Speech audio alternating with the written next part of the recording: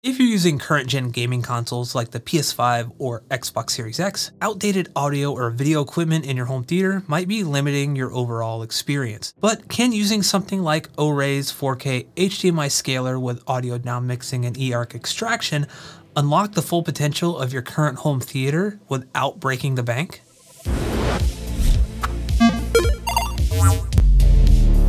So I do want to give a huge thanks to OREI for sending the HDA-939, the 4K HDMI scaler with audio down mixing and eARC. I had to look at that because it's a mouthful. They sent this out to me. They didn't sponsor this video or anything. They did provide this sample unit to me for free in exchange for the review, but I am approaching this just how I would any other review that I do. If I spend my own money on this, how would I feel about it? They didn't sponsor this. They didn't tell me what to say. They're actually going to see this video live when it goes live for everyone. So they have no input in this video other than they sent the product to me. That's it. So what I want to do real quick is go over what you get in the box. Then I'll talk about why you'd even want a device like this. Like, what does it even do? And then also how I use it, and then some use cases that you might find useful. So in terms of what you get in the box, you open it up, you're gonna be greeted with the warranty card, a manual. You also get an RS323 or Phoenix connector for connecting to your computer if you have that functionality. It allows you full control of the device through your computer. You do get some mounting brackets and some machine screws. In terms of the power brick, you actually get a two-prong guy. No big deal. It is kind of bulky, so you'll need to make sure that whatever you're plugging this into, surge protector, battery backup, whatever, has the space available for it. And then you actually do, on the other side, have a locking mechanism. So this actually just screws in to the back. It prevents it from being yanked out. So if you're ever kind of moving cables around or need to do anything there, you don't have to worry about it coming loose. Now, in terms of the actual device, it's pretty hefty. Honestly, the first time I opened the box, I was surprised to learn that most of the weight of the box is this guy. It's pretty heavy. I mean, I reviewed this a couple months ago, or maybe a month or two ago. Month or two is the same thing. But I reviewed this. I mean, this is super light, but this is solidly built. This is a full metal casing. And no plastic here other than maybe on some of the connections on the back. So you don't have to worry about any type of interference making its way into this or out of it and interfering with anything else. On the side here, I don't know if you could see, might be kind of hard to see on either camera, really. You have these metal vents on both sides for heat dissipation. So on the front for the LEDs, we have power, which lets us know it's getting power. HDMI in, out 1, and out 2. So this is basically just looking to see if there's any type of signal being sent out or being received, and it will let you know here.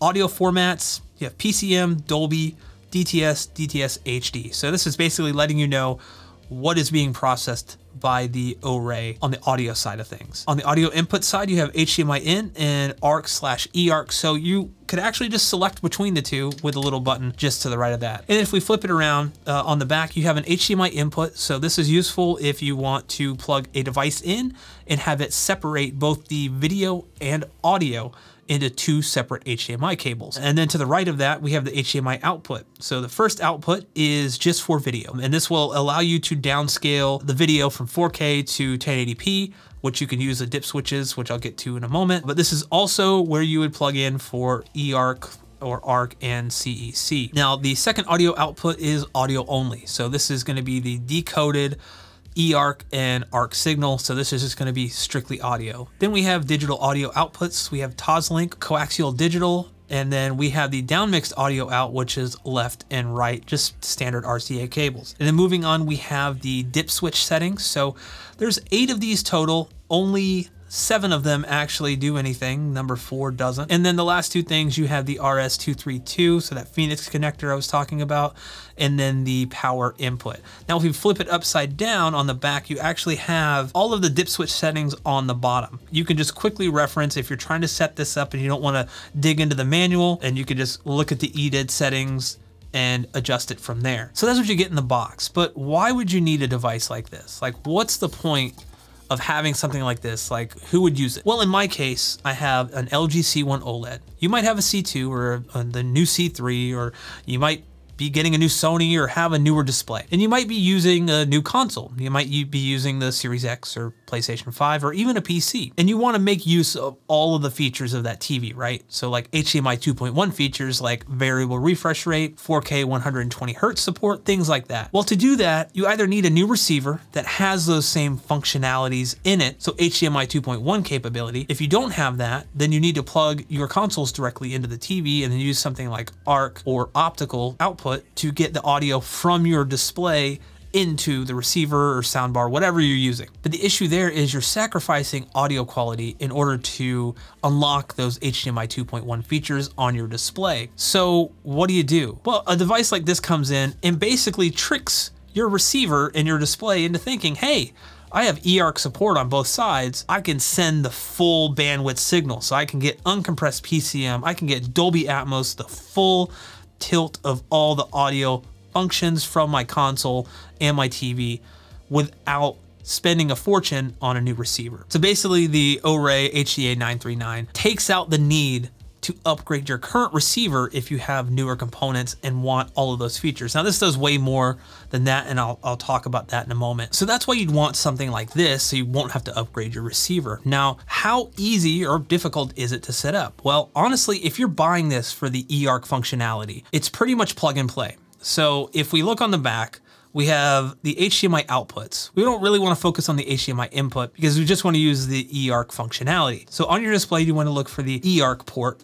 that's on the back of your display. On my LG C1, it's the input HDMI 2. So I'll plug an HDMI cable there, and then I'll plug that into the HDMI output number 1. Now on the OREI, we'll plug an HDMI cable into the HDMI output 2, and that is the audio that will go to our receiver. Now, very important here, and this is where some people kind of get it wrong, and I've read reviews for this where it does happen. You don't want to plug the HDMI output 2 from the OREI into the eARC port on your receiver, because this won't work then. None of it will. We want to use an HDMI input on your receiver, and it could be anyone. It could be aux1, aux2, cable, satellite, DVD, whatever you want to use. As long as it doesn't have the eARC label above it, you're good to go. And then from there, we plug it in, and then on the front, we select the audio input as ARC/eARC. And then finally, we go into the display. On the LG, I go to the audio or speaker settings. I tell it that I have wired speakers and that I am using an ARC device. And once that's set, I go into the advanced menu and just select eARC. That's it. I have all the audio options available to me on the Xbox Series X and PlayStation 5 that I would if I were plugged directly into the receiver. But I also have all of the HDMI 2.1 functionality as well. So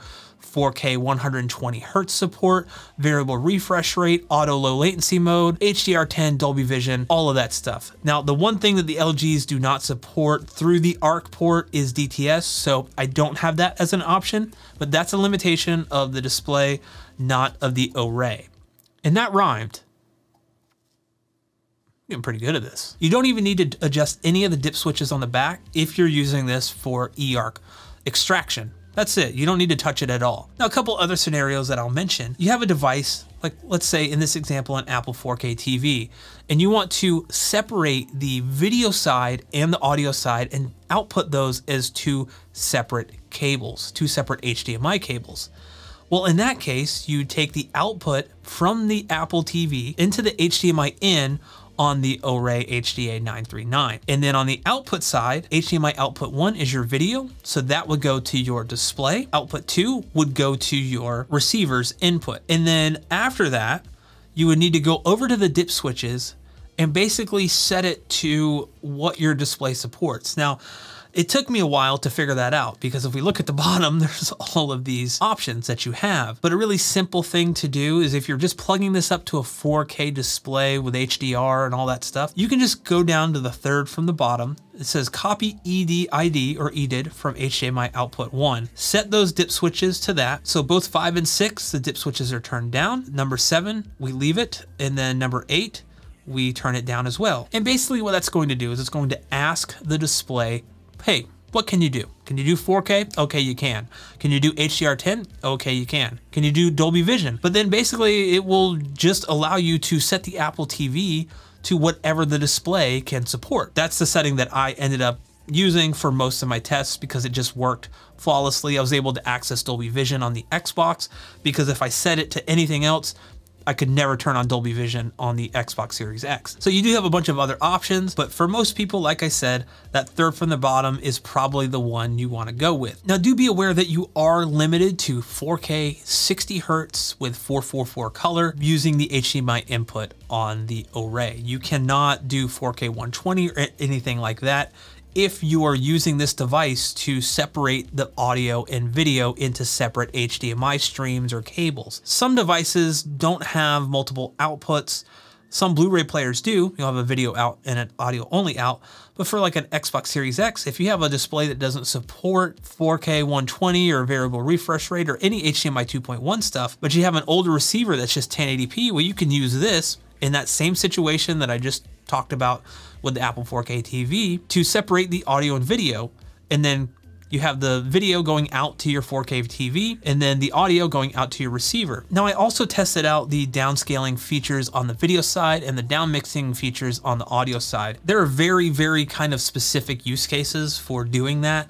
Especially if you have really, really old equipment. I think for most people, those kind of settings will pretty much go unused. But as an example, if you have an older 1080p TV and you have, let's say, a Series X or PS5, and you want to make sure that it's always being downscaled from 4K, then you could use this device to downscale that from 4K to 1080p. For the audio down mixing, it works just like you would think it would. So I tried it with an Onkyo that just, for whatever reason, would not accept a Dolby True HD signal or a Dolby Digital 5.1 signal from a Dolby Atmos track. I was able to use this to actually output Dolby Digital 5.1 from that Dolby Atmos track. It was pretty cool. So honestly, the OREI 4K HDMI scaler with audio down mixing and eARC works. Like, it just works, especially for eARC extraction. So what are the overall pros and cons of this device? I mean, it's not perfect, right? So on the pros side, you have the ability to use your older receiver with your newer consoles and displays and still get all of that eARC functionality and HDMI 2.1 functionality without sacrificing anything. You get full audio quality and full video quality, and you don't even have to buy a new receiver. And speaking of new receivers, it's still cheaper than buying a new receiver. The build quality on this thing is pretty awesome. It's kind of built like a tank. It does support HDR10, HLG, and Dolby Vision as long as you set those dip switches properly. If you're using it for eARC extraction, you don't have to worry about that at all. The ability to downscale 4K to 1080p all the time is pretty cool if you only have a 1080p TV. Another pro is the ability for it to downmix pretty much any audio format to 2-channel. Also, the ability to extract the audio and video into 2 separate signals and output that under 2 HDMI cables is pretty cool. If you're using it for eARC extraction, it's pretty much plug and play. So that's a huge positive. That's a huge pro. You pretty much just have to hit one setting and you're good to go. You just have to make sure that your TV's set up properly. Now, it's not all sunshine and daisies and nothing's perfect. And the same goes for the HDA-939 from OREI. So one of the biggest cons of this device, and it might seem like I'm nitpicking, but just hear me out, are the LEDs on the front of this thing. I have a completely light controlled room. I've taken a lot of time and effort in getting it light controlled to make sure that there's no light coming from anywhere else. When you have a device like this, that has no dimmable LEDs, these things just light up the room. And they can become distracting, especially if you're like me, my entertainment stand is in my field of view and I see it right there. So in a completely dark room, in a dark scene, these lights really, really stand out. So I've turned it to the side and that kind of gets rid of it. I might end up putting some electrical tape on it just to not have to worry about it, but then I can't see like what it's doing. I would like the ability to at least turn those off. And a way to do that, and kind of maybe a recommendation for OREI to look at into the future, like the next revision of this product, I noticed on the dip switches, there's 8, but number 4 isn't used at all. It says reserved in the manual. It says reserved on the back. I don't know how hard it would be to wire that into the LEDs on the front, but a simple toggle, like where by default they're on, you flip that switch down, number 4 turns them off. That would be a really, really cool, nice to have feature. Now, another con would be the somewhat confusing dip switch configuration. Now at first, yeah, there's a lot on the back of this thing to go over. And because I was testing each one, I was able to get really familiar with like what each one does, but most people don't want to do that. So they might just look at all those settings and be like, I don't know what to do. I need to reach out to someone, or I might just send this back because it's too confusing. And that's honestly not what I want for anyone. So my recommendation here again is to use that third from the bottom. Now another con here, while it does come with mounting hardware, which is nice, there are no like little felt or rubber feet included for the bottom. So if you were to put this on another device, like say on top of it, and that device is kind of gloss black or even matte black, the chances of it scratching are pretty high. Ask me how I know that, because I scratched the 4K Blu-ray player I put this on top of, not even thinking about it. And yeah, no big deal. It was like a cheap 4K Blu-ray player. I think I paid 90 bucks for it, but including little kind of black rubber or black felt pads to put like on the four corners of this, it'll just go a long way. I mean, yeah, you can go to Dollar Tree or Dollar General or something and pick them up for like $1.25, but just having those in the box would be a nice little inclusion, considering they already include metal mounting hardware. I'm sure like little felt pads or something wouldn't be too much of a cost to include. And it'd just be a nice little touch. Be like, hey, we know you're probably gonna want to display this or put this on top of something. We got you covered. You're not gonna have to scratch anything. So lastly, I want to talk about price. And I saved this for last because I don't think it's really a pro or a con. It just kind of is what it is. So at the time of this recording, the OREI HDA-939 is $199 US. And that's kind of pricey. To play devil's advocate and talk about receivers for a second. So I like the receiver I have. I still want to upgrade eventually, but having something like this, spending 200 bucks on this now, getting another 3 to 4 years out of my receiver if I want it, is much better than going out and spending $2 grand on a new receiver right now. And you may be in the same boat. You know, you may have a receiver that you've paid $3,000 or $4,000 for. Maybe it's a high-end Marantz from a few years ago. Doesn't do any of the HDMI 2.1 stuff, but you love it. Instead of like having to try to figure out, well, how can I budget for a new receiver? Do I want to spend more money on a new receiver? Are all these HDMI 2.1 features on next-gen consoles important to me at all? Do I have a display that supports it? You have to answer all those questions for yourself before you can say, hey, I need this. The price itself is kind of pricey, but if you kind of put it into the perspective of, I don't need to buy a new receiver, I can use what I currently have, to me, that makes it worth it. Is it worth it for you? I can't answer that for you. You know, ultimately you have to decide if something is too expensive or not.